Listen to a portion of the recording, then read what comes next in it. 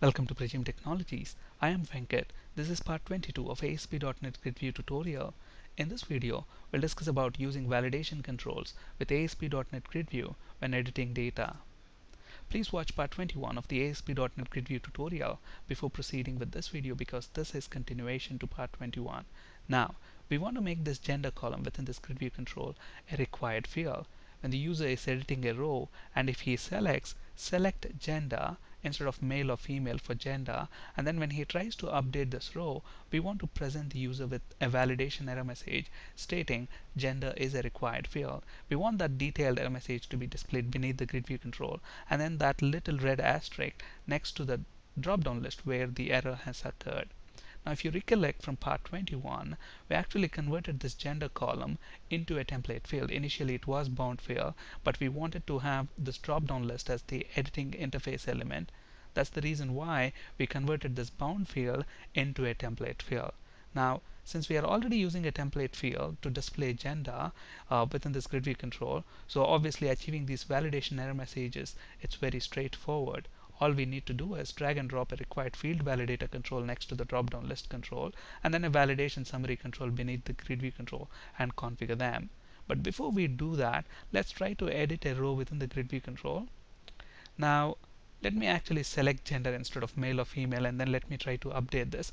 Look at that, I get a totally unrelated error message. That's because if you notice the column length within within this table tblemployee, gender has got a column length of 10 characters, but then if you look at the word select gender, it has got more than 10 characters. So obviously when we try to insert that word or update this record with that word, that string data will be truncated. And that's what this runtime error message. Obviously to avoid this error, we need to increase the column length.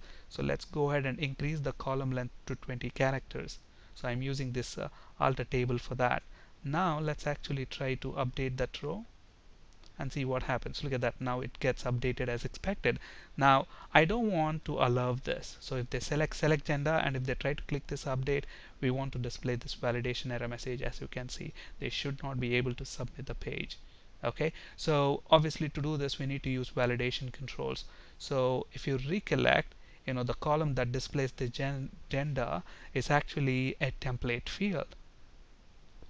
And template field here, it has edit item template and item template. So item template is used when the row is rendered in non-editing mode. But when I put the row in edit mode, look at that, for gender we are using a drop down list control. So within edit item template, I have a drop down list control. Next to the drop down list control, drag and drop a required field validator. Okay, and we need to configure this required field validator. So what's the error message that I want to display? I want to say gender is a required field. Okay, so that's the error message I want. And then along with the error message, we need to configure other properties. We need to set the control that we want to validate. So what's the control we want to validate? Drop down list 1. And the text is going to be red, asterisk symbol, because I want asterisk to be displayed next to the drop down list. So I'm setting text to asterisk,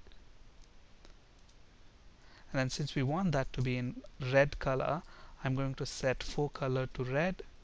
And finally, look at this, within the drop down list we have three things: male, female, and select gender. So select gender is the initial value. If the user selects that, we should not be treating that as a selected value.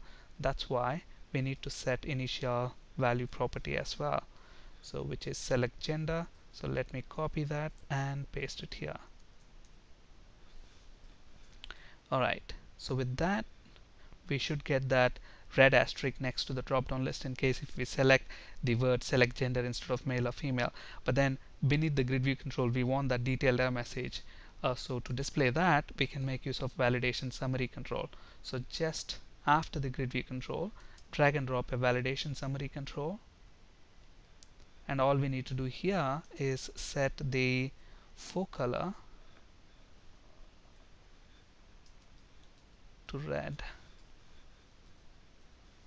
Alright, so let's run this now and see if the validation works as expected.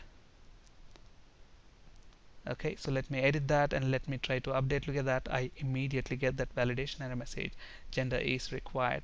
Whereas I select male and then I try to update that, look at that, I'm able to do that. Now I want this name and city columns also, to be required fields. Okay, so if that's the case, we need to convert those columns into template fields. Now look at this, at the moment, name and city, so here name is actually a bound field. So if we want to use validation controls, we need to convert them into a template field. Okay, name and city. City is also a bound field at the moment, so we need to convert them into template fields. And to do that, there are two ways. You can change the HTML in place here. You can convert this bound field into a template field by changing the HTML, or you can use the designer to generate the HTML for you. And to do that, from the grid view tasks pane, click on edit columns, and from the columns I want to convert name into a template field, so highlight that and then click on that link, convert to template field. Along that same line, city, convert that into template field. As soon as we do that, look at that, bound fields are now converted into template fields.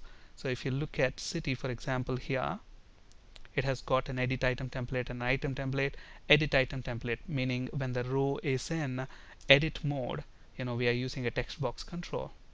Okay, so obviously here I need to drag and drop another required field validator and configure that. And just to speed things up, I have that already typed, so let me copy that and paste it there. So if you look at this required field validator, all we are doing is, it has got an ID of required field validator 3, run it is equal to server, error message city is a required field, and then for color red, text we have set to that red asterisk, control to validate, we want to validate text box to control. Along the same lines, we want another required field validator for name, so next to the text box control within edit item template of name template field, I'm going to paste that again. Okay, so let's give this a different ID, maybe a required field validator 2. Let's say name is a required field, and control to validate, it's text box 1. That's it. Let's go ahead and run this now and see if it works as expected.